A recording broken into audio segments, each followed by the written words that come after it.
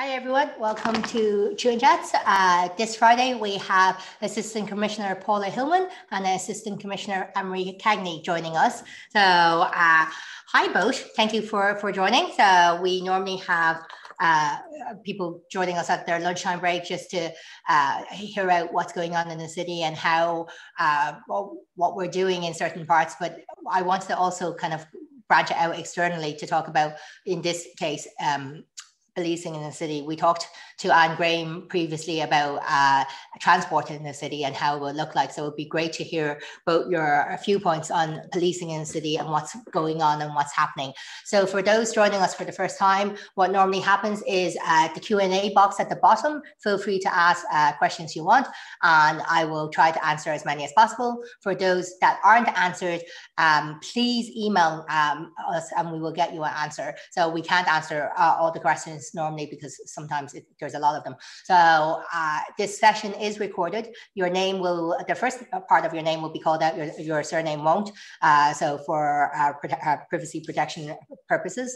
And if you have any questions, as I said, ask away. And I'll kick off with Assistant Commissioner Paula Hilman first. So Paula, Anne-Marie, thank you both for joining us. We normally kick off with a few minutes about yourself. Tell us where you came from, what you do now, and what are generally within your teams and your briefs. By the way, can I just say it's actually incredible to see two women leading in on Garda Siochana. So it's great to have both of you here. And I worked with you both this year on different things, and I've always found yourselves to be so responsive and so straight with the answers. So Paula, first off with you.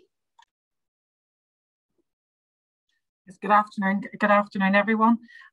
It's great to be here. I'm Paula Hilman. I'm Assistant Commissioner for Roads Policing and Community Engagement in Garda Siochana. So I have the national portfolio. Anne-Marie, who's with me, and she'll outline her own role, which is specifically for Dublin and for the city. But my role then is a national role, and I have responsibility for the strategic partnership, policy development and delivery around four areas. Number one, that's roads policing. So that's the safety on our roads and working with the Road Safety Authority. Secondly, community engagement, and that involves the development and delivery of our community policing strategies, our Garda Reserve strategy, hate crime and crime prevention. The third area of responsibility for is youth diversion and the Youth Diversion Bureau, with the really bespoke legislative framework we operate here in Ireland in relation to those young people who commit offences. And finally, then I've also the lead for public order and events nationally. I've been a police officer now for 36 years, 35 years of those in Northern Ireland, and for the last year as a member of Garda Siochana. A bit about me, probably for myself, very interested in terms of really police leadership, about coaching and mentoring and how we create those environments for our leaders, whether they're leaders in policing or leaders in the sector. I think all those key skills of leadership that are right across many of our areas of work.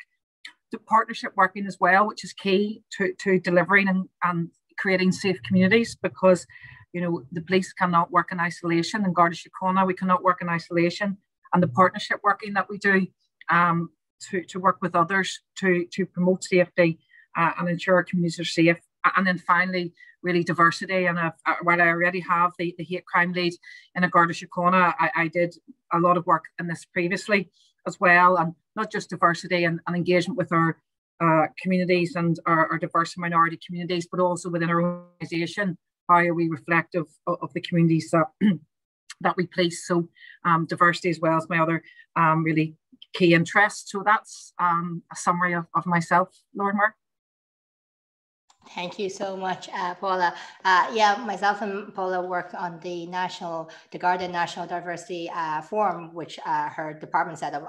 I'll get to that with her in a bit, but it's been really eye-opening, and it's actually been a great way of working for, like, we haven't had it before. So Anne-Marie, we'll come to you now. So tell us a bit about yourself. Afternoon, Deputy. I'm delighted to be here. That's my opening statement. Absolutely delighted to have the opportunity. As you're aware, Lord Mayor, I'm the Assistant Commissioner for the Dublin Metropolitan region. I have a strategic and operational responsibility for all of Dublin. So all of the policing responses that happen in Dublin, I have responsibility for. And that comprises of 7 Garda divisions, which includes our Divisional Roads Policing Unit. Prior to that, I was a superintendent in the DMR East. I have 32 years service in Garda Siochana. Policing is in my blood. My father was a policeman, and I suppose what really enamoured me to join Garda Siochana all those years ago was he was really committed to the community, and I thought, you know, this is where I want to be. And as a result of that, I've spent my 32 years working mostly within the DMR and mostly working with communities. And I suppose that's what I bring to my leadership role now in Dublin. As I say, I was a chief superintendent in the DMR East. And prior to that, I was a detective superintendent. And that was a very exciting time in my career because I was given national portfolio.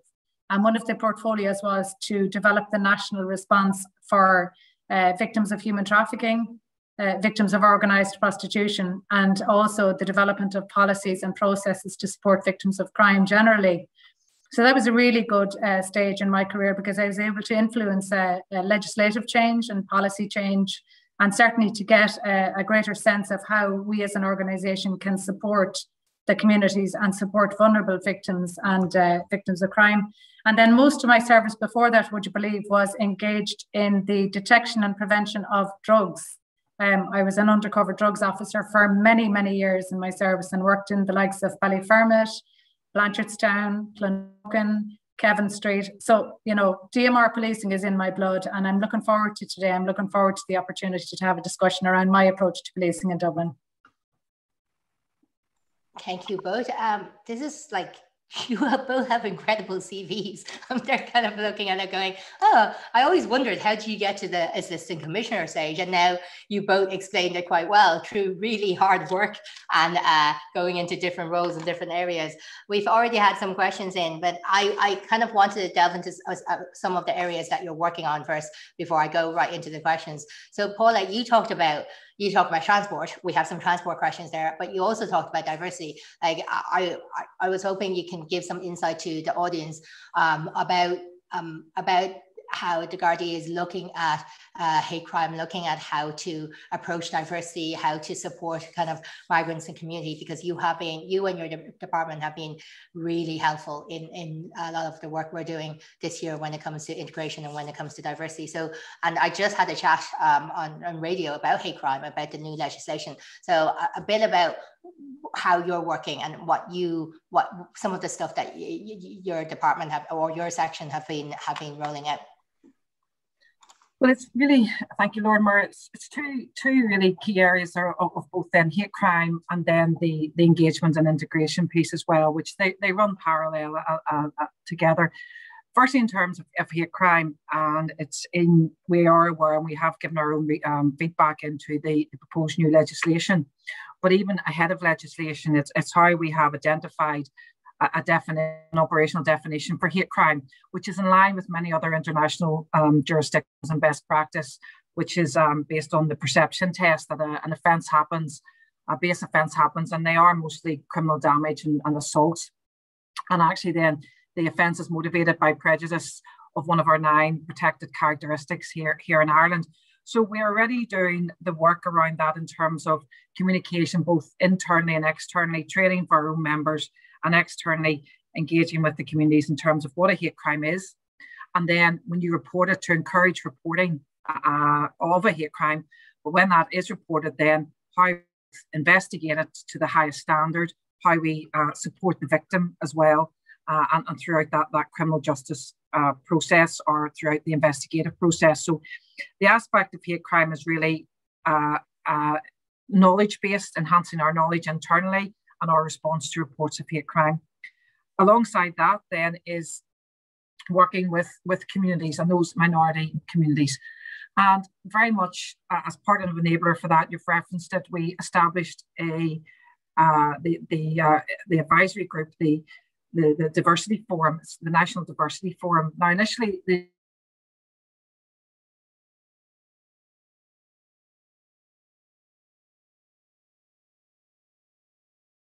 Diversity Forum, and that includes ethnic minorities, LGBT, age, disability, and yourself now, Lord Mayor, you attend that as well, which is very welcomed.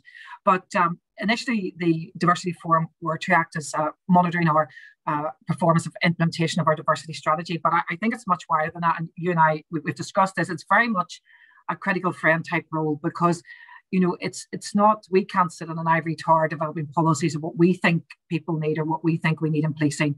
The only way we can really shape and make a difference is by listening to the voices of those people who are impacted by this area of crime. And we recognise, you know, that hate crime just doesn't have an impact on the victim themselves. And this is what makes hate crime different from other crimes, is that it has an impact in all members of the community that they represent or the community that they're from.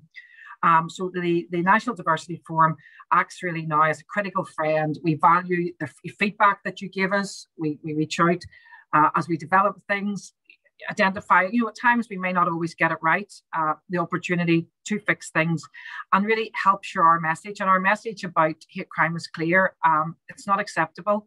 To stop it, please report it. And we would encourage anyone to work with us wherever you're from, to encourage people to report hate crime, because it's only by reporting it then that we can actively, not just in policing, but as a community, deal with these issues. I was actually really surprised, Paula, because I join a lot of meetings and boards, and usually when it comes to the topic of kind of migrants or diversity, a lot of times the boards don't have that representation. So it was really interesting to see the forum when I joined on, and I saw Shane O'Curry, who is the director of INAR, actually chair it. That the makeup of it was, I had Adrian from the Interfaith Cultural Forum. There was someone from Immigrant Council. So it is a wide mix. Like how, like there, and Geraldine seems to be doing a lot when it comes to how we report things differently. Do you see things improving when it comes to when the new hate crime legislation is in and when there's a new reporting system? Do you see it kind of being a case that things will improve, or do you think things will get worse before it gets better type? Well, hate crime is we recognise, and this is not just in Ireland, this is, if we look at any international best practice right across many other jurisdictions, we recognise that hate crime is an underreported crime. Hate crime is similar in a way, our approach to that of domestic abuse, where we welcome increased reporting. So increased reporting is in fact that people have the confidence to report it to Garda Siochana. So that is what we'd be looking to see, is actually increased reporting, because we know what's happening. What we're doing this year with the changes that I talked about, with the operational definition, with our training program to internally, and with the computer system, we've updated our computer system. We're going to look at this year as a baseline of really getting an understanding of what is being reported and where, and then we will build on that baseline, because we did recognise there were gaps internally within our own data of what we were recording and how. So this year for us is very much about getting that baseline, and then as we move forward, understanding where the incidents are happening, because that's very much the role of the national unit. You know, we have a country 280 Garda diversity officers. These are officers who have a portfolio role, many on community policing teams, who work in their local divisions to both support victims of hate crime, but carry out the local engagement. But our role nationally then is to see if we're having trends somewhere. And as we are recently, as we are doing with Anne-Marie and her teams in the DMR, do we need to give enhanced training anywhere? Do we need to come in and support people with extra training? Because my team, the Garda National Diversity and Integration Unit, are responsible for the development and delivery of the training. And we've just been doing that in recent weeks as well in Dublin. Brilliant. Okay, there's a lot going on in the background, because a lot of people kind of see things and just see what's happening in the front, and they don't realize there is a lot. I think from yourselves, your relevant sections, there's been a lot happening in the last year. But talking of the last year, Assistant Commissioner Cagney, Anne-Marie, like it's been challenging. It's been really awful, god awful for everyone. What are the kind of, and we've heard a lot of the top line key challenges for Garda, but where's your team and how have you found the last year, and what are some of the key things that you're coming out with from your area? Thanks, Lord Mayor. And I suppose, you know, it has been a difficult year, but it not only has been a difficult year for policing generally, it's been a really difficult year for our communities. And I suppose what it does, and I'm going to talk about the positives first, if you don't mind, because the positives that I from the last year is we've got a real sense of community focus back into the organisation. And Paula understands where I'm coming from here. You know, I believe personally we got so tied up in addressing policing matters, we nearly forgot what it was like to take our time to engage with communities. And I always tell the story of my efforts over 32 years to try and remind my teams that, you know, to take that extra minute or two to talk to a person on the side of the street is really, really important. And it's important that they maintain that focus. So from a positive perspective, the last year has given us that sense of greater engagement with the communities, a greater sense that our communities feel empowered to engage with Garda Siochana. And I'll talk a little bit about some of the policing responses in areas such as domestic abuse. I'll talk a little bit about our increased empowerment and reporting in relation to drugs-related intimidation. But that's all happening because we've got that sense of connect back with our communities. And that's something that I'd like to continue going forward. You know, some of the other challenges for our members are, you know, it was a difficult year for them. And I suppose I would like to take this opportunity today to say that I'm very proud of our members in the DMR, because I witnessed firsthand the long days they put in, the tremendous effort they put in, and the commitment they put into supporting our policing response. And they did it with 2.5 hearts. They were so supportive of getting people through this pandemic, but it has taken its toll on them. They're tired, you know. So as the restrictions ease, I suppose they are looking forward to a little bit of breathing space so that they can, you know, get some sense of normality back in their own personal lives, because I suppose we restricted their annual leave and we didn't allow, you know, so much leave to be taken so that there wouldn't be a policing response on the ground. But some of the challenges have increased reporting, as you're aware, of domestic abuse. And as you're aware, the organisation put in Operation Freesov in response to that. So again, that's a success story, if you could call it a success story. And I'm not saying that we should have an increased reporting of domestic abuse. Nobody wants to see an increased reporting in that area. But the responses that have been put in place have been significant and have ensured the communities that, notwithstanding any of the regulations and the restrictions that are in place, that we are there for the community. And if you are a victim of domestic abuse, the restrictions and the regulations don't apply. You can leave your home and report. Are you allowed to tell us a bit of what has happened in terms of the supports in place for domestic violence? Thanks, Lord Mayor, and I'd be delighted to, because I really want the message to go out there in terms of all of the good work that's been done in Dublin. So as you're aware, and I spoke to it briefly in my introduction, when I started in the Detective Superintendent role, I was tasked by the Commissioner at the time with establishing the Garda National Protective Services Bureau. So that was the national bureau that was tasked with supporting victims of vulnerable crimes, to include the crimes of domestic abuse. And what we did then was we developed a divisional protective service unit in every division in the Dublin Metropolitan region. So there are dedicated personnel within Dublin who are trained to a very high level to provide a professional and consistent approach to victims of sexual abuse, domestic abuse, and all of the crimes that impact on them, to include human trafficking and organised prostitution. So not only then did we stop there, but in terms of domestic abuse, we decided to go one step further. So because I was fortunate enough to still maintain my contacts at that national level, we engaged with the Detective Chief Superintendent in the Protective Services Bureau. And what we did was we piloted a bespoke risk assessment tool for victims of domestic abuse in one of our divisions in the DMR. So over the last year, we've been using that bespoke tool, and we've been conducting an assessment of its successes or otherwise. And that's informing a national rollout, which will provide additional supports, and it'll mitigate any risks to victims and families impacted by domestic abuse. And then we decided to go one step further in Dublin. What we did was we felt, and again, it's based on my own experience, we had victims of domestic abuse and families impacted by domestic abuse really lacking in knowledge around what happens. So what happens after you report domestic abuse, or what happens if I decide to engage in the courts process?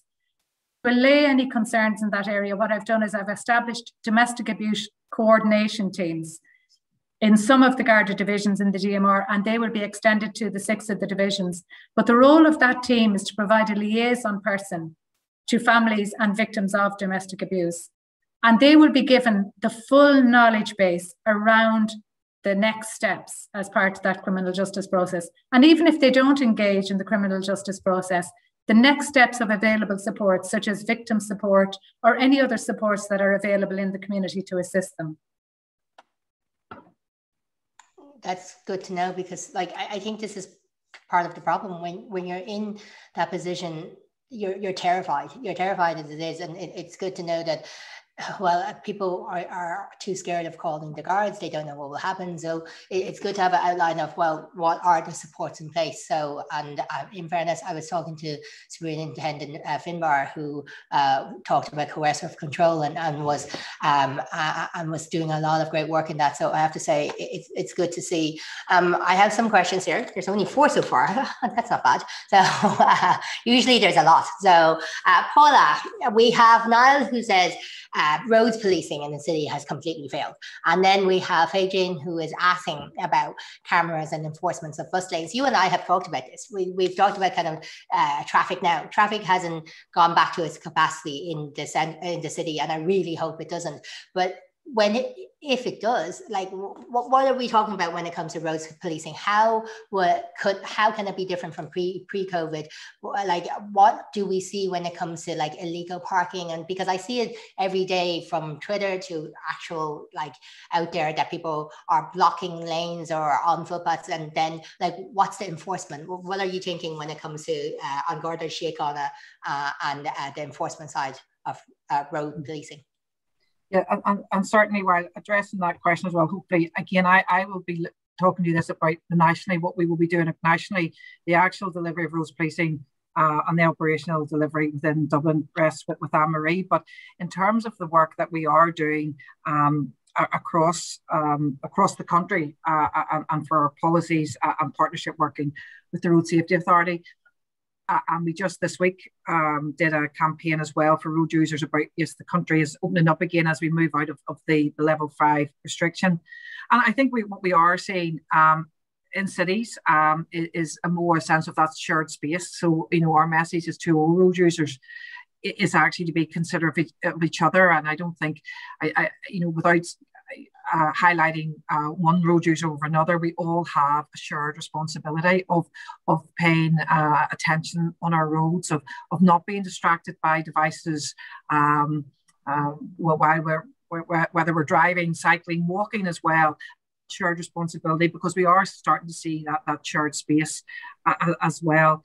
You know, our enforcement activities continue. We are monitored on those activities through the policing authority meetings. But what I would say is we're very much looking, and I saw one of the other questions as well, is really looking, and we have some groups set up, which I really welcome, and the question as well, it is how also do we use technology? Because with the greatest will in the world, we cannot have a Garda member at every corner of every street, either in terms of the illegal parking or the bus lanes or lights. So we are looking collectively with the relevant partners within road safety about, you know, how we can develop that technology as well. Stephen actually said, is there room to have a website or someone that have people contributing, have your public contributing to that kind of data and evidence of picturing them, so that it's not just the guards having to monitor everything?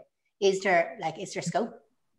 Well, I mean, that's something, but again, I would look at it's wider than the guards as well. You know, we have local councils, traffic wardens, and also the technology which actually changes behaviours, getting us into the preventative space rather than the enforcement space. Because if people know they're going to be detected, then they won't do it. You know, you can go to other cities. I go to my home city. I know when I haven't been able to get there a lot recently, but I know if I drive in the bus lane, I'll get a ticket. You know, so how do we get into that space of that we know that there are consequences, and it's again because road safety enforcement, we will undoubtedly play our part as in Garda Síochána, but there's also technology, but there's also how we work to prevent that. So when we look at even average speed cameras, how they change behaviours on roads as well. So we're looking at all of that, and we're very much involved and working in partnership with the Road Safety Authority in terms of the new next 9-year to 10-year road safety strategy for Ireland, which is Vision Zero, how we can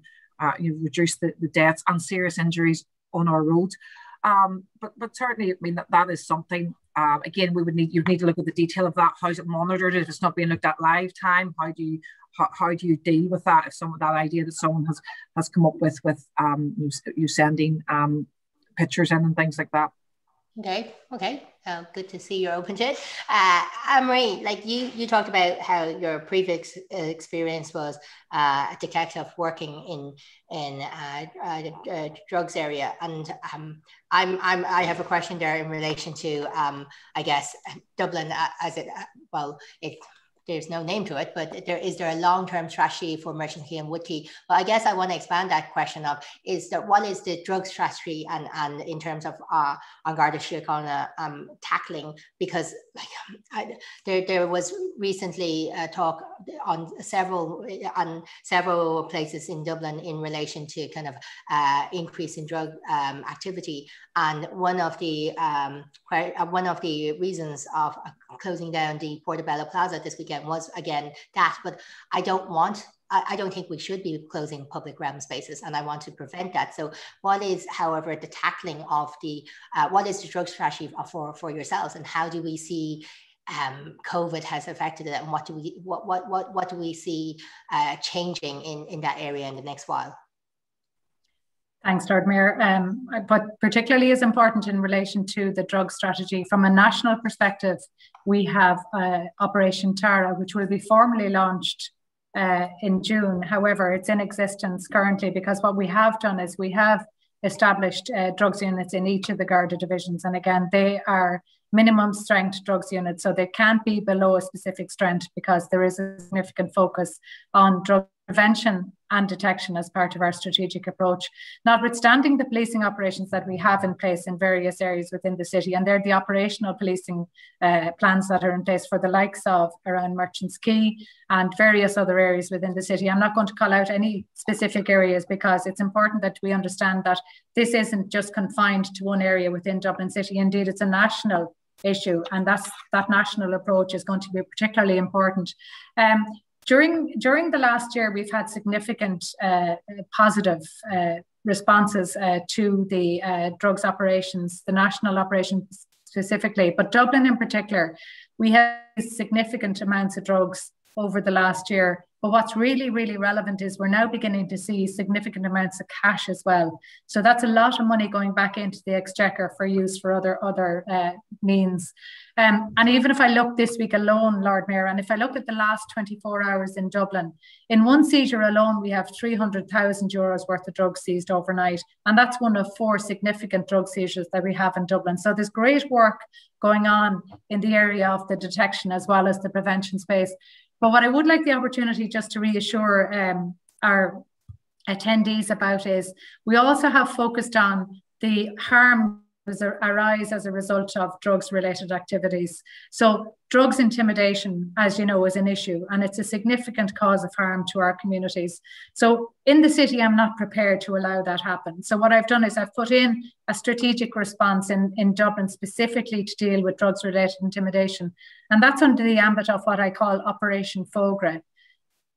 What that will do is that will feed into our obligations under the National Drug Strategy. But what it'll do for our communities, it'll provide that high level approach that we will do in consultation with our colleagues in the Organised and Serious Crime Bureaus. So that's looking at the OCD, the organised crime element of what's behind the supply of drugs into Dublin.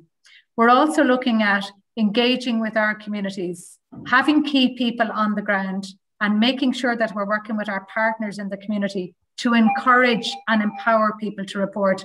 And again, I'd like to bring it back to when I started my work in the area of domestic abuse.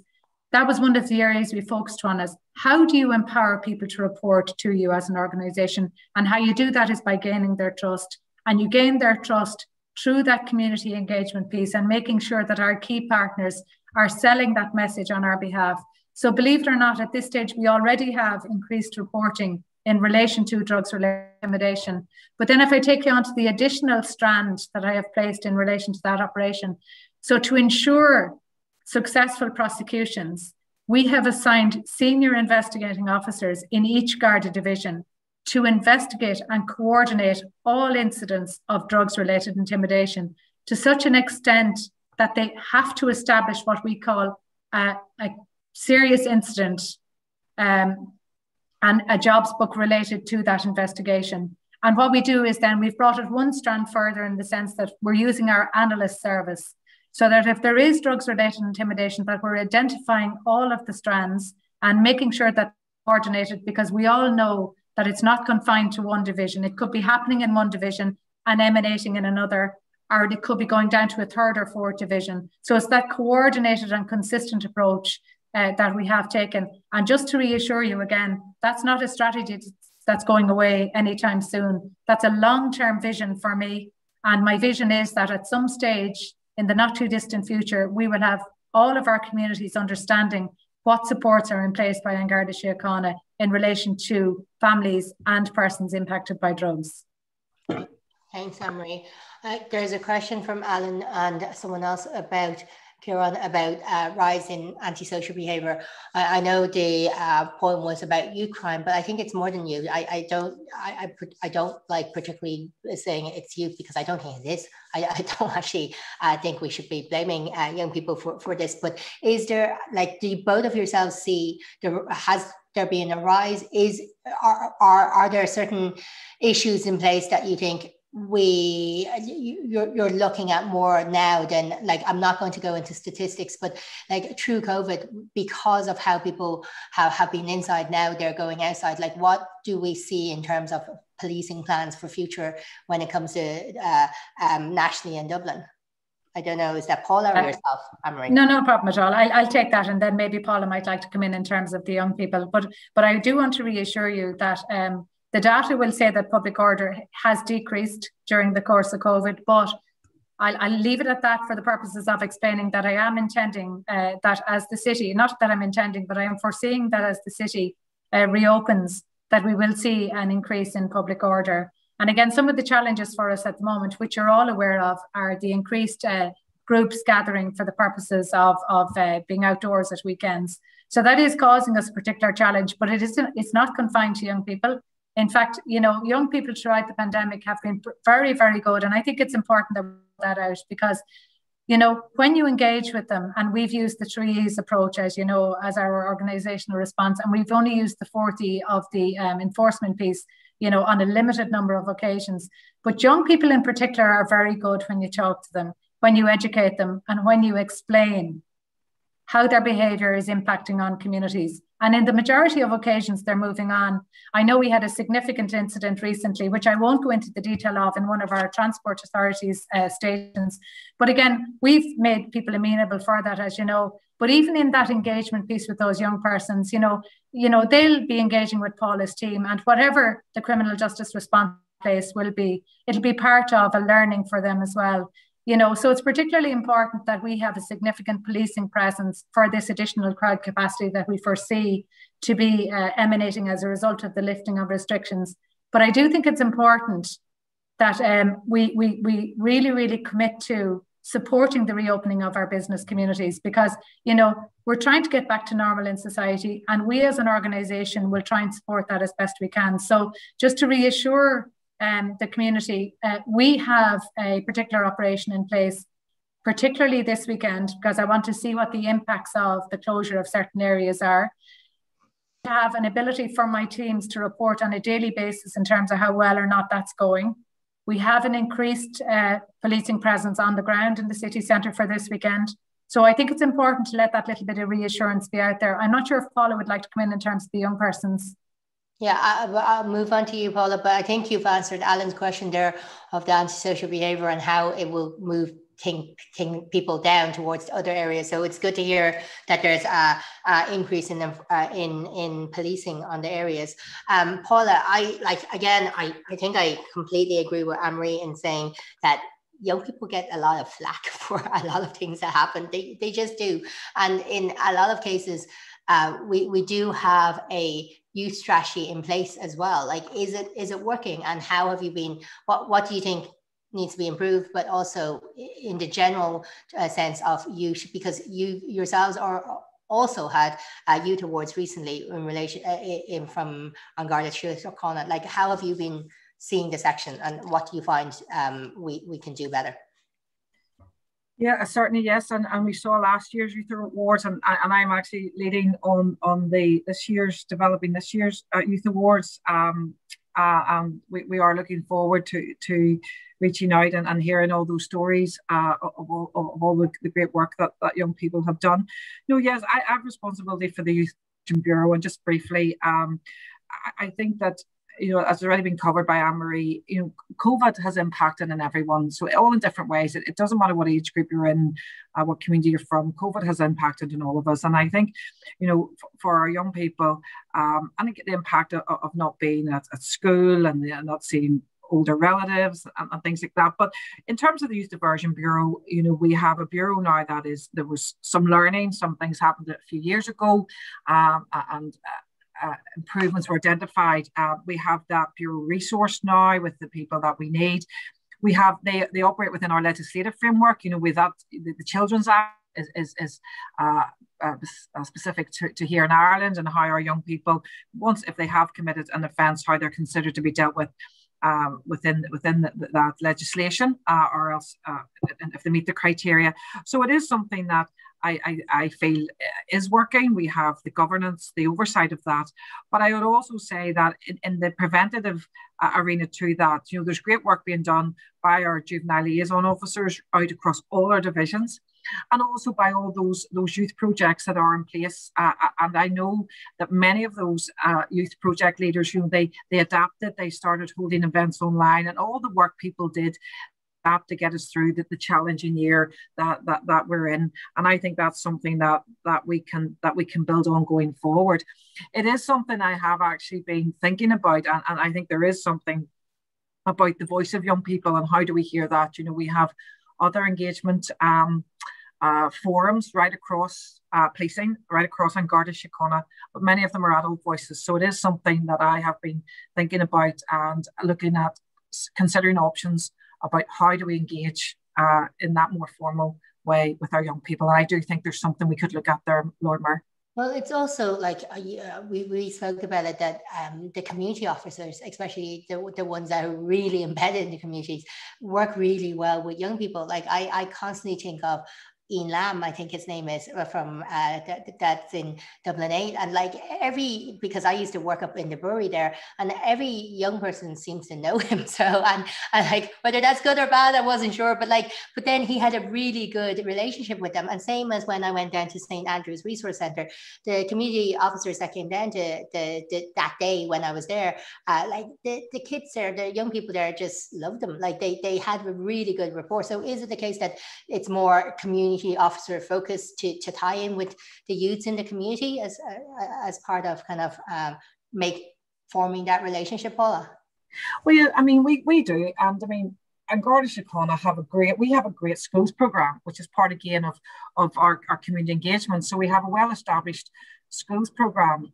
In the year 2019, before COVID, we were out and had outreach into over 2,500 schools right across the country. So it is all about building those relationships at that younger level with your local guard, and we see it works. It's one of the things, certainly having come to Garda Siochana within just over a year ago, it is something that I think makes this organisation the organisation it is, and you see that very local relationship with the local Gardaí out in the ground, and it's something that we welcome. It's something that Anne-Marie has referenced. We built on it during COVID. I mean, our community engagement police, part of our strategy, we got our community engagement cars, which people have seen out now with the Garda Siochana crest on it, but used solely by community policing Gardaí. So it's how we use our community guards in Dublin, especially in those city areas, but also right across policing to engage with young people, with everyone, those who are vulnerable,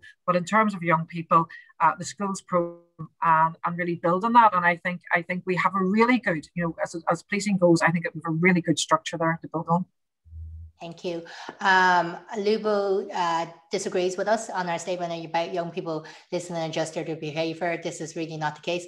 With certain areas of city with long-term ongoing antisocial behaviour, and that like Lubo, like I'm not playing down your claim. I fully understand where antisocial behaviour is, but I'm engaged with a child protection social worker, and I completely agree with Anne-Marie and Paula on the statements about young people listening and checking behaviours, mainly because a lot of times it is because they come from circumstances that they don't feel like that they have any other outlet. And I'm not defending them for the sake of defending them. I just think that they get way too much flack. So they get a lot of flack for and very little credit half the time. We normally like ending on a light question or a contentious one sometimes. And since we're wrapping up here, I have the question from Cormac asking about, would the Garda ever allow brackets tolerate cannabis cafes as prohibition has clearly failed and is doing social damage, keeping in control of criminal gangs? So what is your opinion on cannabis cafes, Anne-Marie? Paula gets asked this in a second too, so she doesn't.